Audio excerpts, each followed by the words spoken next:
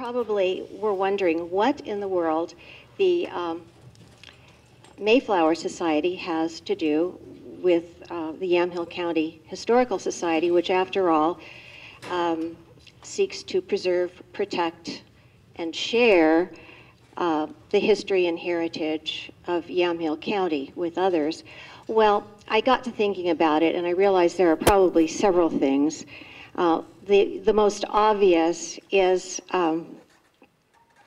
that we share a very similar mission. Our subjects may be different, but our objects are the same. That is, the Mayflower Society also is trying to preserve and protect the heritage of the Mayflower Pilgrims. The earliest settlers in Yamhill County were, of course, pioneers who left their homes, their extended families, many of their friends, to travel westward to a land they had never seen to make a better life for themselves. The Mayflower Pilgrims did the same. Of course, they came across on water. It was because these early Americans, or pioneers rather, lived in America, the land of the free, that they had the liberty to make the difficult choice to come westward and settle in the Yamhill Valley wilderness. In fact, it was the Mayflower Pilgrims who set the stage for such freedoms by drafting America's first state paper, and that, of course, was the Mayflower Compact. Well, no doubt some of the very early settlers in Yamhill were Mayflower descendants. I haven't researched that, but I think it's pretty likely. Today, it's estimated that 1 in 10 Americans are descended from one or more of the Mayflower Pilgrims.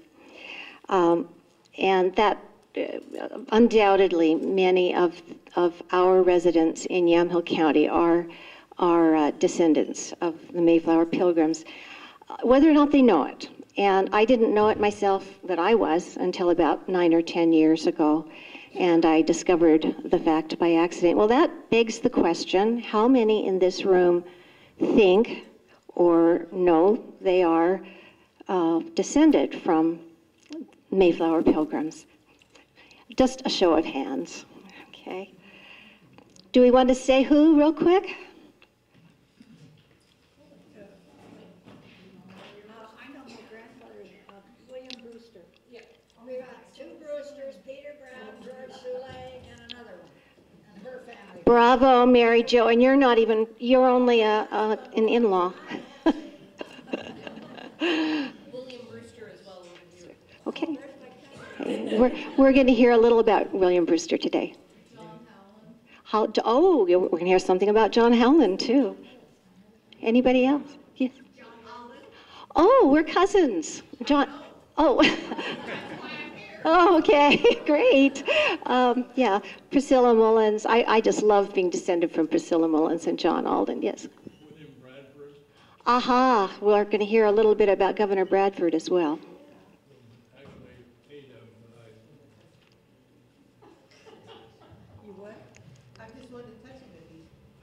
Oh, anybody else? You know, some of you probably are and don't know it, so, you know, we'll just hold that thought. Well, what is the Mayflower Society, or the General Society of Mayflower Descendants, as it's officially called, and why does it even exist? Well, contrary to the opinion of some, it does not exist for the glory of the Mayflower descendants. Although, to be sure, we are proud of our heritage, as all of us should be proud of our individual heritages. No, the Mayflower Society exists to honor the memory of the Mayflower passengers and to keep the memory of them alive. One of the ways that the Mayflower Society does that is through the printed word. Well, I was jolted awake during one of several sessions of the Mayflower Society's 39th Congress. I was privileged to be a delegate, an Oregon delegate at the 39th Congress in September, and it was held in Plymouth, Massachusetts. And you know how sessions can be. I mean, we had a wonderful time. We traveled around and saw sites, and you're going to get to see some of those pictures today. But you know, the sessions go on, and your eyes get a little bit heavy. I was jolted awake by one of the speakers who said he had been a publisher of history texts for well over 30 years. And he said he has watched with dismay that the amount of space devoted to Mayflower history has diminished. It's declined, you know, every year practically, and now it's, in many cases, the history books don't even include Mayflower history, or they're nothing more than a footnote. And he said, you know what happens to footnotes. They too disappear. Today in Oregon schools, and well, schools across the country, the teaching of American history often begins about 1760 or so, which is 140 years after the landing of the Mayflower. And so it goes without saying that the Mayflower Society has our work cut out for us. In this afternoon's slide presentation, you will see a bit about how the Mayflower descendants and everyone who loves history and is working on these projects is attempting to preserve the history of the Mayflower Pilgrims. These pictures were taken by myself and my husband on our last 2 trips to Plymouth. We've only had 2, one in September and one in 2003 or so. And then I threw in a few pictures of our England trip that was taken the year before, because after all, the saga of the Pilgrims began in England.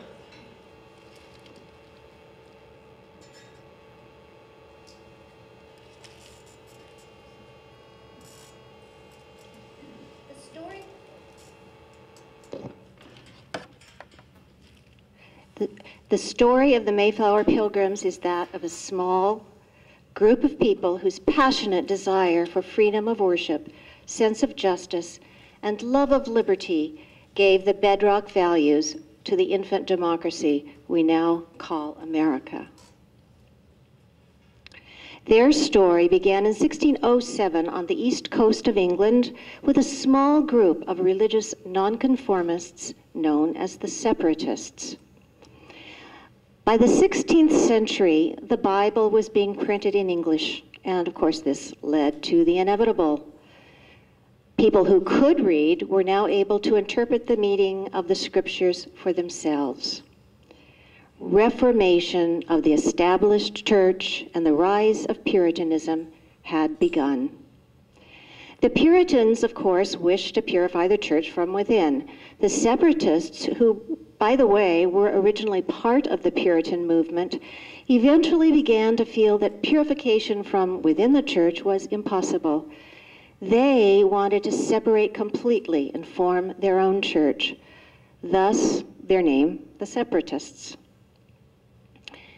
Well, this was dangerous doctrine.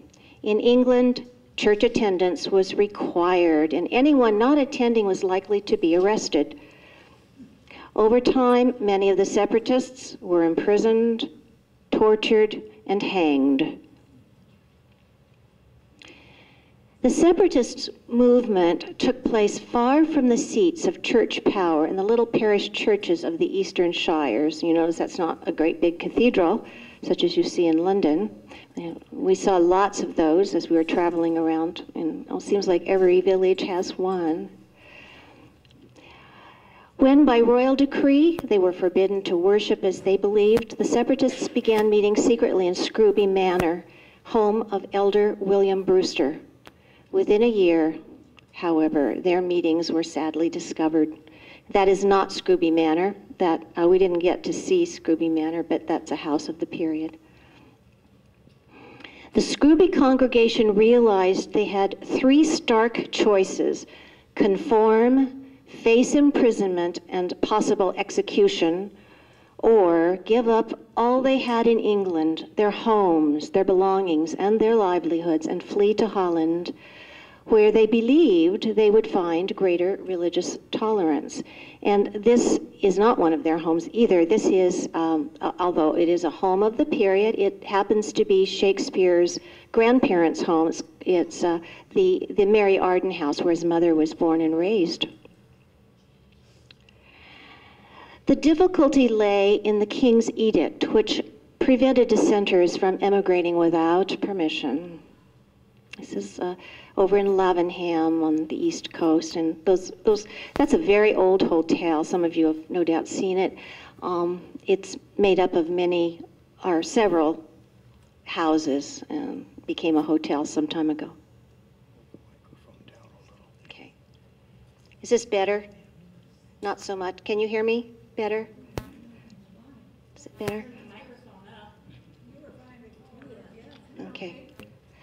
After several terrifying failed attempts, imprisonment, and further persecution, the Scrooby congregation did manage to escape to Holland.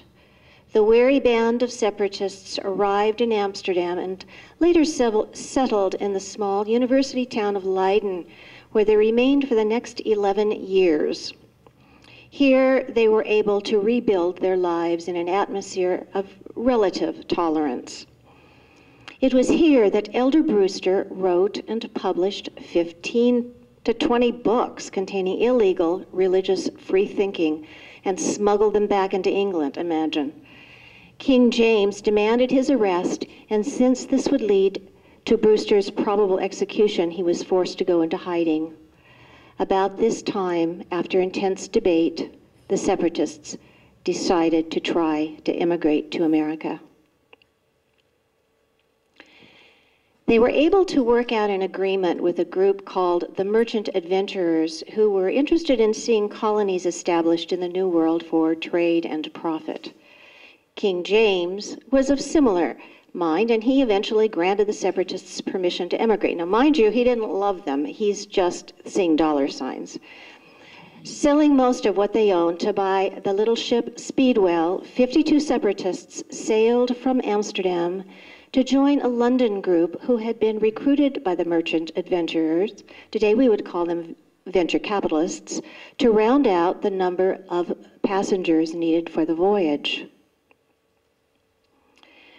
Many of these people were not religious reformers and were setting out for the New World for other reasons. They came from towns and villages all over England. That, of course, is the Cotswolds. That's the Midlands.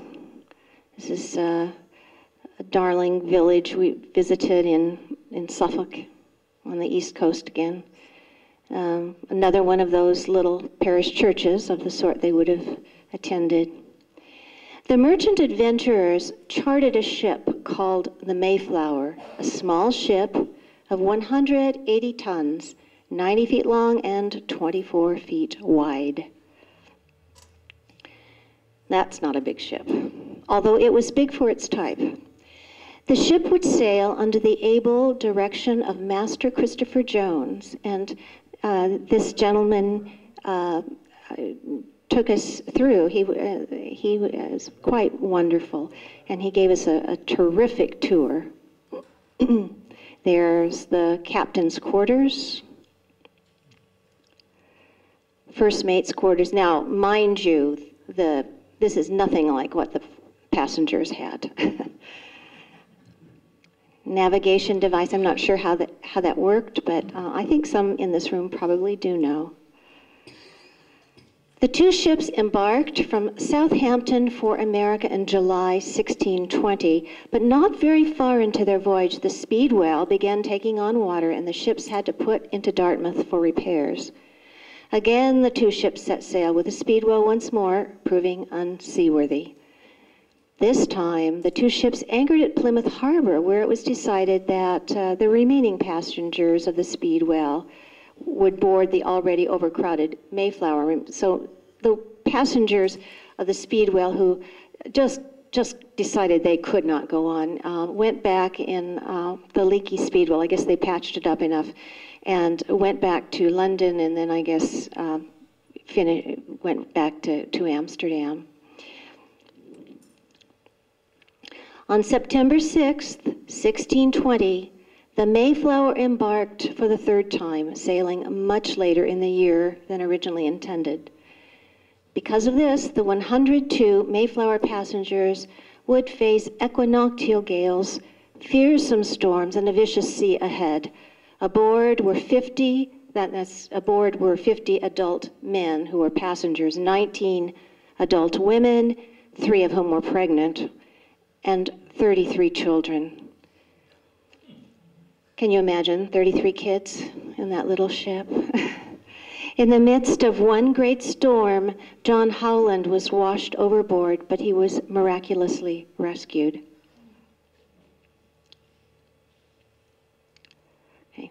The Mayflower passengers slept partially exposed on the lower deck in hammocks and bedding soaked with seawater. They used sailcloth blankets covered in animal fat or oil to make them more waterproof, but nevertheless they were usually cold and wet. Sanitary provisions were very primitive, and they could bathe only with a bucket of salt water. And this is something that's aboard the Mayflower too. They're trying to show the precious possessions, the few that they would have brought with them. An old chest, baby's cradle. It was a harrowing crossing for the passengers.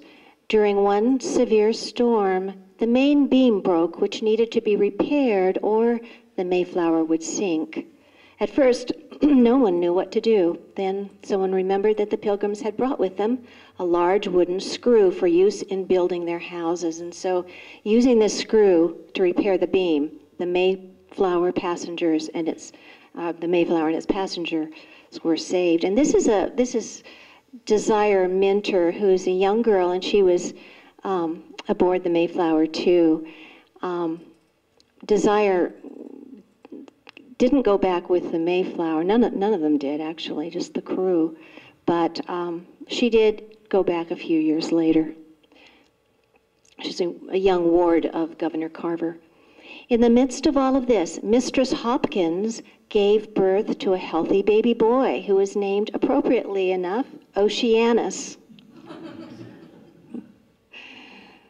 Food aboard ship consisted of grains, cheese, fish, dried fruit, and salted meat. Soon the water was undrinkable, and the men, women, and children had only beer to drink for many weeks. And this shows some of the food they would have had: grains, dried legumes, dried fruit, hard bread, cheese. Looks like they had some cinnamon. There was some animosity between the Pilgrims and some of the crew who were annoyed by their constant Bible reading and hymn singing. One surly crew member threatened to throw them overboard. Still, there was only one death among the passengers on the crossing, that of a young servant named William Button, whose body was given up to the sea just before land was sighted at 8:00 a.m. or thereabouts, November 9th, 1620. And here's a picture of the Mayflower II. You'll see several of those, and that's the exact replica of the Mayflower. And it's, of course, in Plymouth Harbor, Massachusetts. I'm sure many of you have seen it. We can only imagine the joy and relief among the Mayflower passengers when land was sighted. Master Jones realized, however, that they had blown off course and attempted to sail south towards northern Virginia. We would call northern Virginia New York today. But the shoals along the coast of Cape Cod were treacherous, and he decided to sail back up around to the tip of Cape Cod and lay anchor at what today is known as Provincetown. The problem was their charter was for Northern Virginia, not Cape Cod, and discord began among the passengers over what should be done. And there we are at Pilgrim Monument. I think that was erected in 1920, the 300th year birthday of their landing. And we did climb to the top of that. The day we were there, this is the first time we were there, and it wasn't so foggy. The second time we climbed, and it was completely fogged in, so we didn't have a very good view, but it's very interesting inside to climb up. Governor Carver, Elder Brewster, and other leaders realized that the group would need a firm foundation and structure if they were to survive. And so, in a remarkable stroke of genius and diplomacy, a document we now know as the Mayflower Compact was drafted. 41 adult male passengers were called into the captain's cabin, and one after another signed their names to this covenant, America's first state paper. Winston Churchill called it, quote, one of the remarkable documents in history, a spontaneous covenant for political organization. In 1802, John Adams called the Mayflower Compact, quote, the foundation of the U.S. Constitution in principle. It was undeniably the Mayflower Pilgrims' bravery, their passionate desire for justice and freedom of worship, and their love of liberty which set the stage for what would one day become the greatest nation in the world. And that bas relief is in Provincetown. Okay,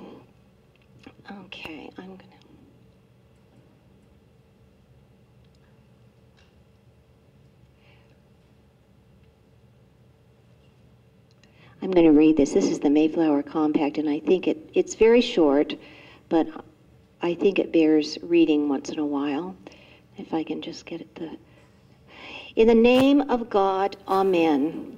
We whose names are underwritten, the loyal subjects of our dread sovereign Lord, King James, by the grace of God of Great Britain, France, and Ireland, King, defender of the faith, etc., having undertaken for the glory of God and advancement of the Christian faith and honor of our King and country, a voyage to plant the first colony in the northern parts of Virginia, do by these presents solemnly and mutually in the presence of God and one another, covenant and combine ourselves together into a civil body politic for our better ordering and preservation and furtherance of the ends aforesaid.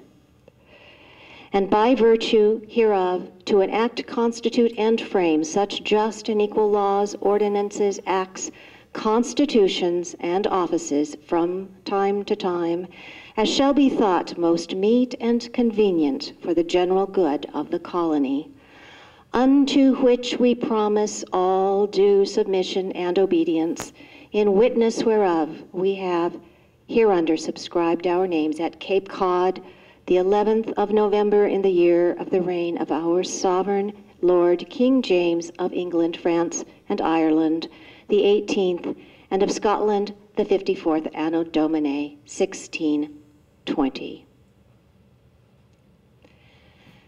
Well, soon after their arrival, 16 well-armed men from the Mayflower set out in a small boat to explore the coastline. And that is a shallop. That's much like the little boat they would have explored the coastline with. The Pilgrims were eager to find a suitable place for the colony to settle, but in the short term, they scouted for necessities such as firewood, fresh water, and game. And by the way, this and the following paintings are in Provincetown Museum. They discovered a freshwater spring and drank their first fresh sweet water in over 2 months. And that spring, by the way, is connected with the Pamit River. And I had to hop out and get this picture of the Pamit River as it looks today. While the men were exploring the Cape, the women, wouldn't you know it, went ashore to wash clothes for the first time since their embarkation over 2 months before. But I am sure, this is not good.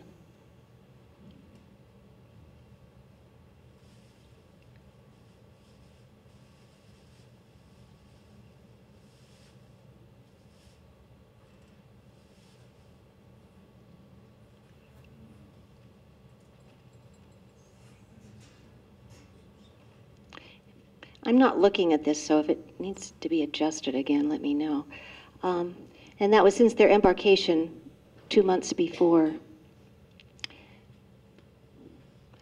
Meanwhile, the men discovered a sandy hill, whereupon they happened to find the remains of what appeared to be a white adult male and a blonde child.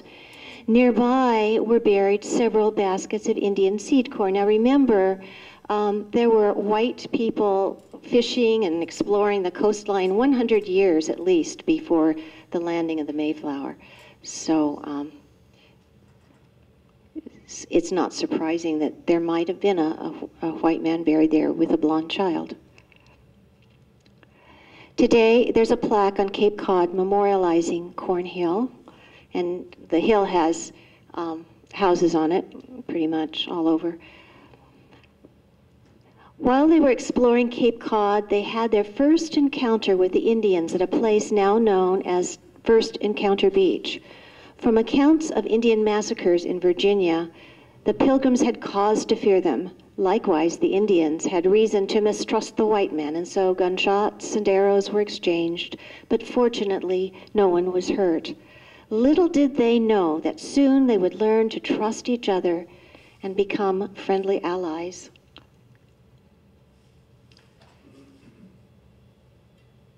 Of course, I don't have my glasses on, so. Is that a little better? Okay.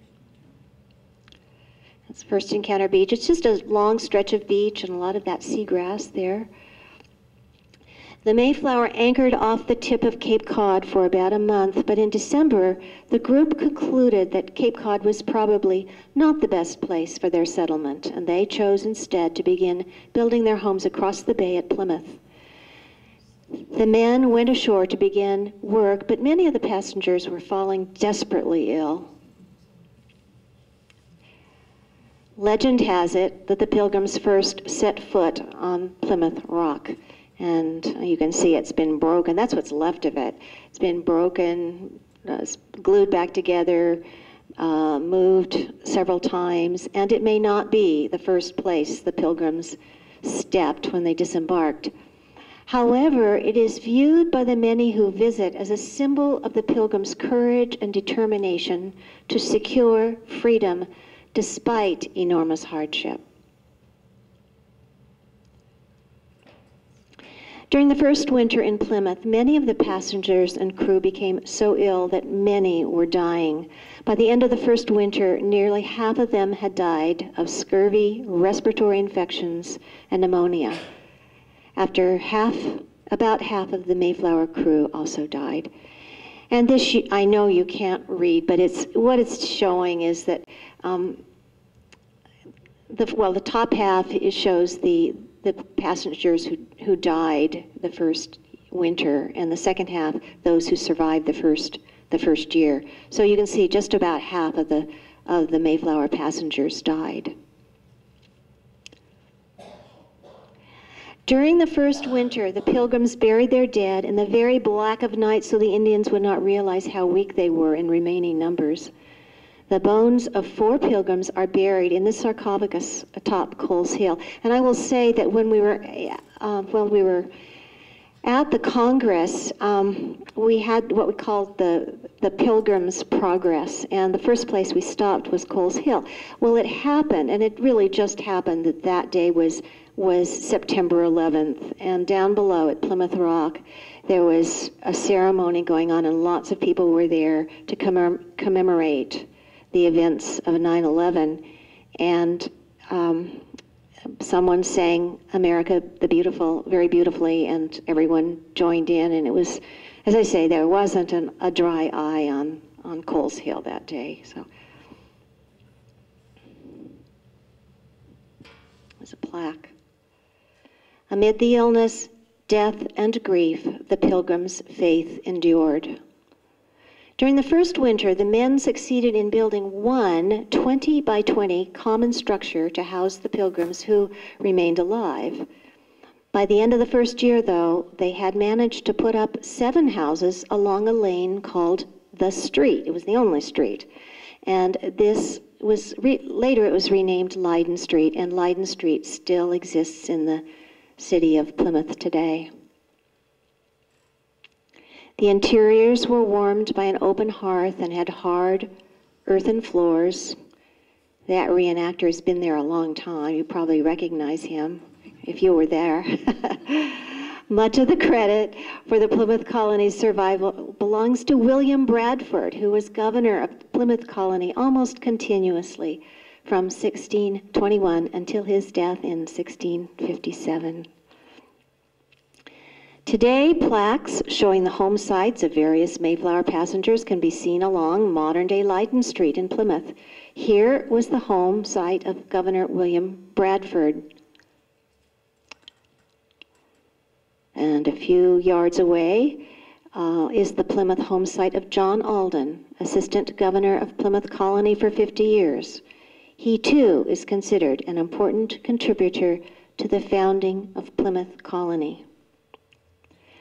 Much of the credit for the survival of the remaining passengers must be given to the Wampanoag native peoples, not the least of whom was their chief, Massasoit.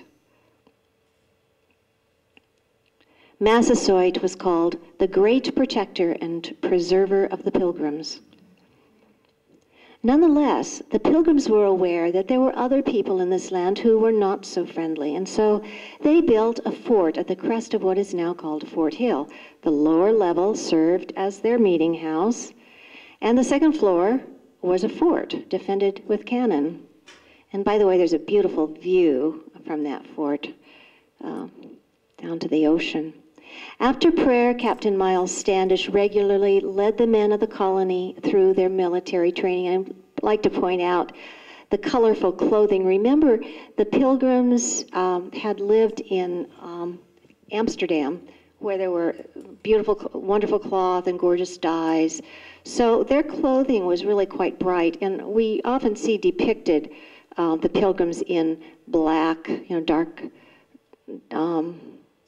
black clothing and the white collars, and buckles on their shoes. But that didn't come into play until much later, or well, at least 10 years later, with the Puritans. The Pilgrims built their village in Plymouth because the land was already cleared by the Indians. The soil seemed good, and there was a good natural spring. This is the town brook as it looks today. Not only did the river provide the Pilgrims with fresh water, every year the river was rife with herring, which spawned here, and they used the fish to fertilize their Indian seed corn, one of many things they learned from the Wampanoag.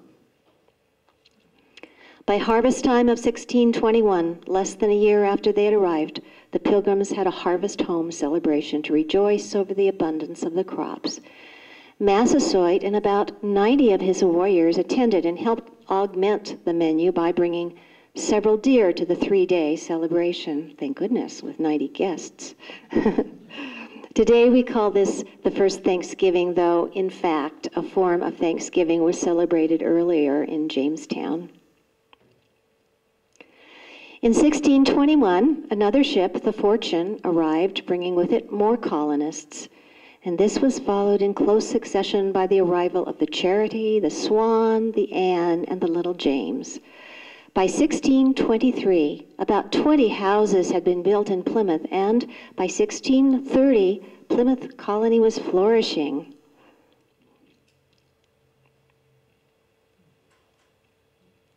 Three gossips. That wasn't pejorative in those days. I don't think it was. Storing wood for the winter at Plymouth Plantation, and they really were. They used that wood in those houses for cooking and to keep warm, for sure. One of the women's chores at Plymouth was carrying water. Glad we don't have to do that today. And we stayed. They almost had to shoo us out. This was the end, and she's putting the chickens in for the night.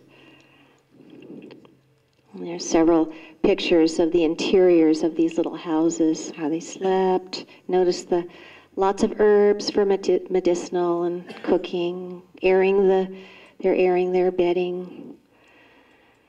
The Pilgrims heated and cooked their food in open fireplaces. Well, these were quite dangerous, and periodically a spark from the fireplace or chimney would reach the thatched roof and set the house afire. Just last November, the Francis Cook House at Plymouth Plantation caught fire in this way during a cooking demonstration and burned to the ground. It was just right around Thanksgiving time. Fortunately, no one was hurt.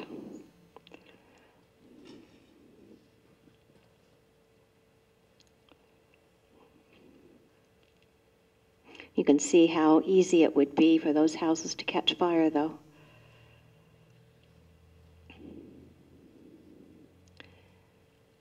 Mending clothes. I'm sure that the ladies did a lot of that. And that was used to grind the Indian corn, which is very, very hard, so I'm sure the young boys would have gotten that chore. Took a long time to grind Indian corn to meal. Three gossips again. They were fun to talk to. And of course, they never, ever leave character. They're just right in 1627. Swayback House.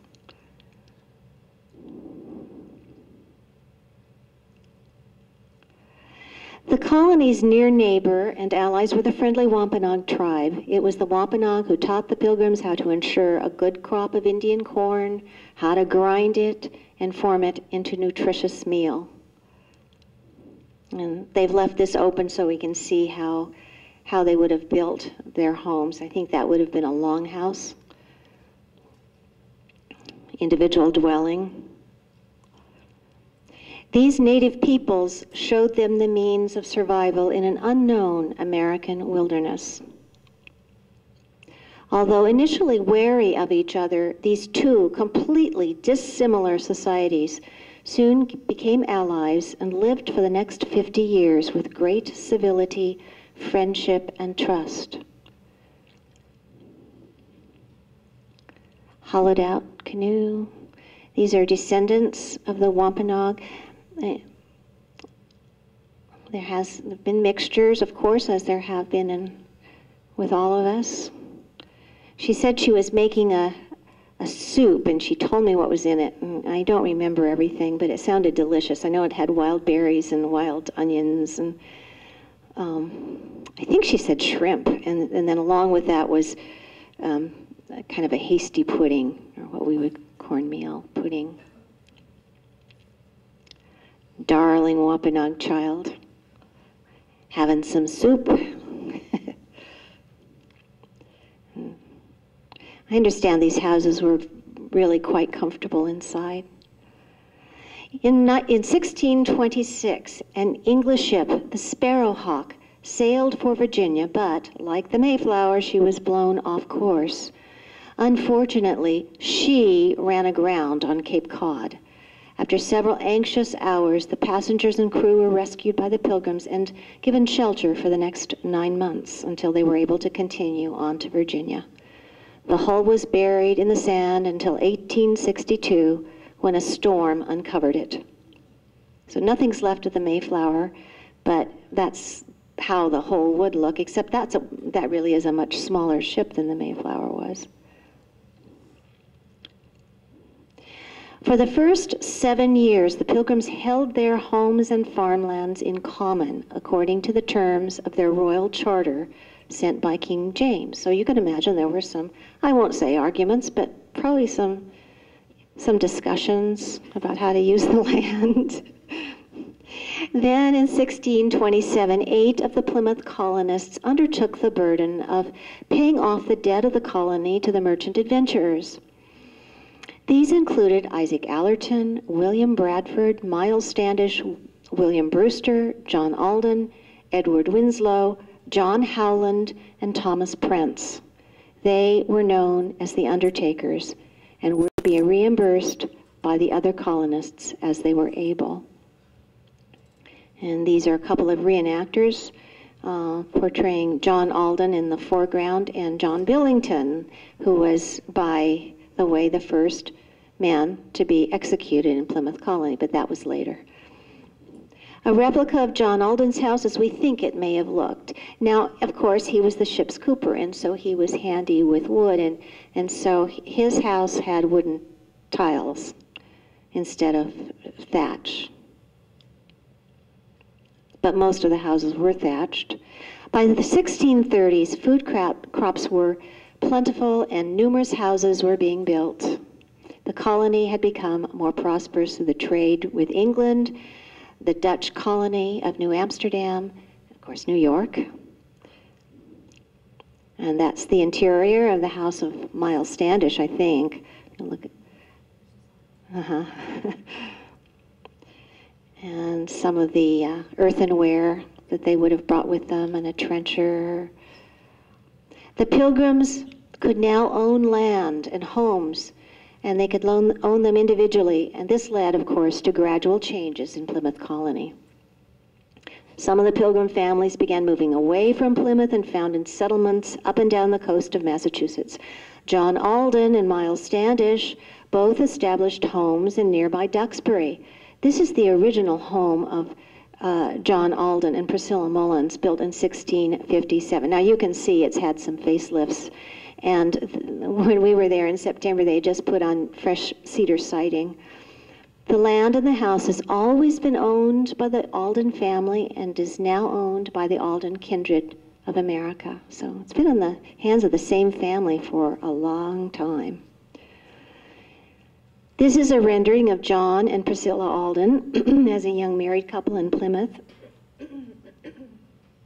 John originally served as the ship's cooper, and Priscilla Mullins arrived on the Mayflower when she was about 17, but her father, mother, and brother all died the first winter. Miles Standish and John Alden continued to be active members of the Plymouth Colony until their deaths. So even though they were living in Duxbury, they both held offices, and they went regularly to Plymouth Colony, Plymouth, the town of Plymouth. The colony continued to grow and prosper, and in 1636, the first grist mill was built. John Jenny was the owner of the grist mill, and his operation made it easier to feed the growing population of Plymouth. The mill was also the beginning of industry and free market trade in America. And here's an actor portraying John Jenny, but he's not just an actor. He is a real miller, and that still is a working mill to this day.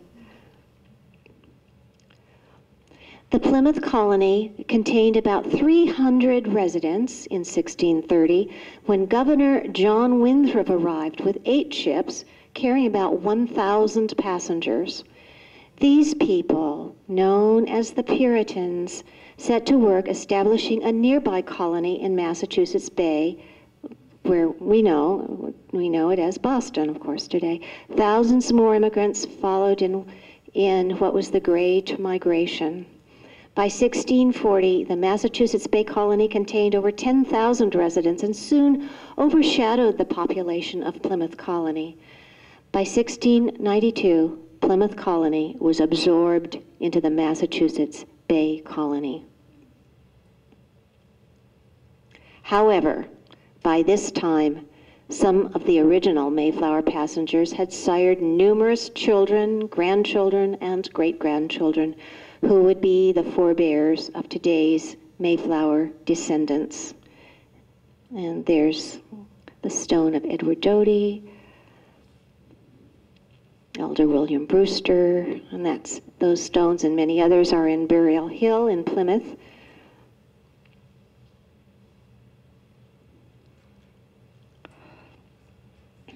Some of the original Mayflower pilgrims are buried in the old burying ground of Duxbury. This is the gravestone of John Alden next to the site of the original meeting house. Next to the Alden stone is a memorial of his wife, Priscilla. Also in the burying ground is the grave of Captain Miles Standish, and I would say that's just a little bit more militaristic. Some of the Mayflower passengers eventually returned to live on Cape Cod, as did Joseph Rogers, who was a 13-year-old aboard the Mayflower. He's buried in Cove Burying Ground in Cape Cod. Constance Hopkins was 14 at the time of the crossing, and she's also burying in Cove Burying Ground. Also aboard the Mayflower was her 13-year-old brother Giles Hopkins. His remains are also in Cove Burying Ground. All of these original Mayflower pilgrims and others left descendants. A little over 100 years ago, some of the Mayflower descendants united to form a society to honor the pilgrims and to keep their memory alive. Today, it's called the General Society of Mayflower Descendants. The Mayflower Society House Museum, formerly called the Winslow House, serves as headquarters for the Society. The house is located near Plymouth Rock, overlooking Plymouth Harbor, and is open in season for tours. Beautiful gardens surround the house, and while we were back there, they had for us, for those attending the Congress, a beautiful garden party, and there was refreshments and some chamber music players, and it was very nice. At the end of this walkway lies the Mayflower Society Library, which is open to the public and contains rare books and other Mayflower-related documents. And by the way, I apologize, I did not get a picture of the library this time. Historical and genealogical researchers make use of the library and are continually uncovering new information about the lives and connections of the Mayflower passengers. Many people who are interested in pursuing membership in the Mayflower Society also make use of the library, and it's open all year long. Mayflower Society lineage papers are preserved here, copies of which can be requested through the State Society Historian. And so this is going inside, and we're just going to look at a few rooms. This is the mahogany dining room in the Mayflower Society house, and the library, it's also done in mahogany. A keyboard instrument in the drawing room, a fireplace in the drawing room, and I was fascinated by the details of the tile. Every one of those tiles were hand-painted.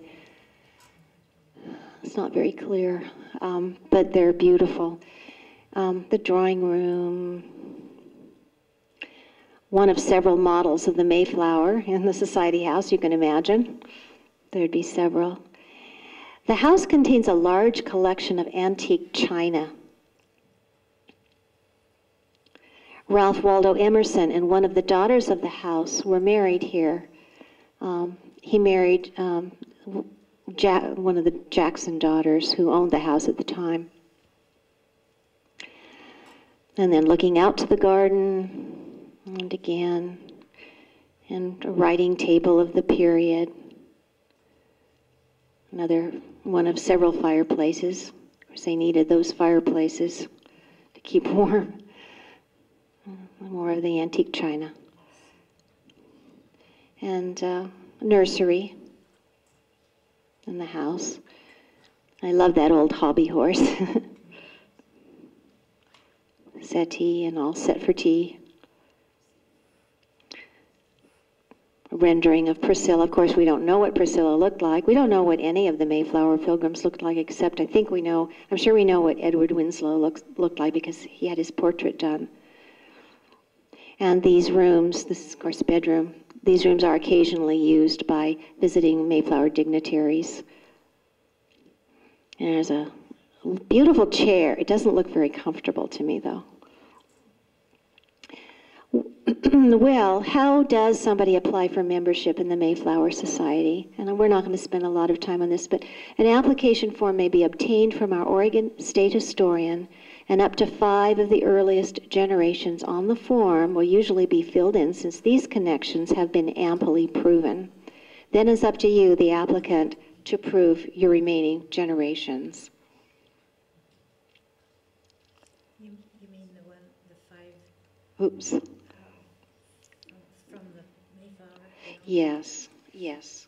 The first 5. And so when the applicant has completed the form, he or she sends it along with the necessary documentations to the state historian, who reviews it and forwards it along with the application along with a fee to the historian general in Plymouth. And if approved, the applicant is granted membership in the General Society and automatically becomes a member of the Oregon State Mayflower Society. And we are going to end there.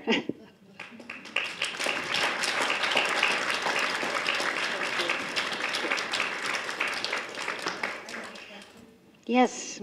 Questions? Comments? Yes. Now, was that some original house there that the society needed,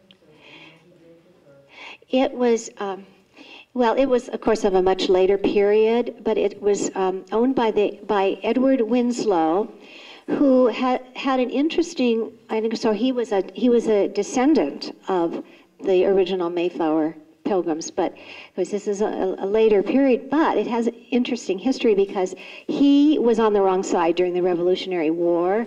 And so at the end of the war, when his side didn't win, he had to go to Canada. I think he went to Canada or England. Anyway, that house was later purchased by the Mayflower descendants. It's gorgeous, and it's open for tours. So we visited before I ever became a member. Loved it. Any comments or questions? Okay. Fascinating. You said something about the Mayflower Compact. How does that, and then the first Thanksgiving. There's a thing that goes around every Thanksgiving about how they no longer were going to have the land in common, something to that effect.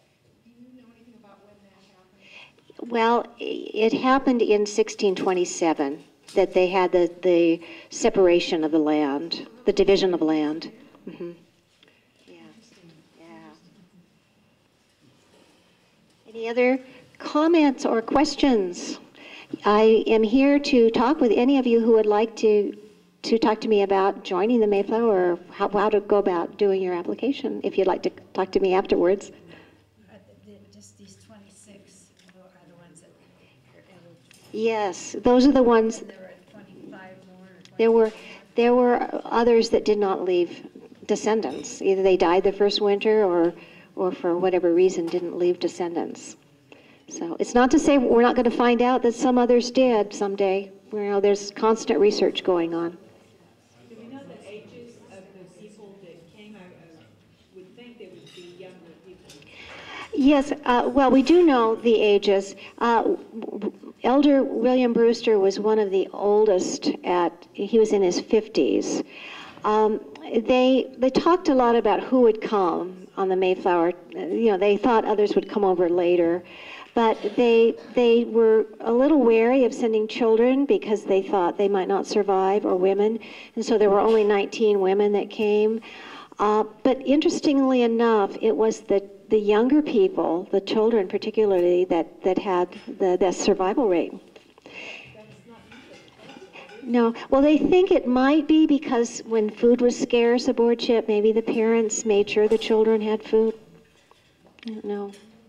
Well, kids are tough. Yeah. A lot of survivors of the Holocaust were children.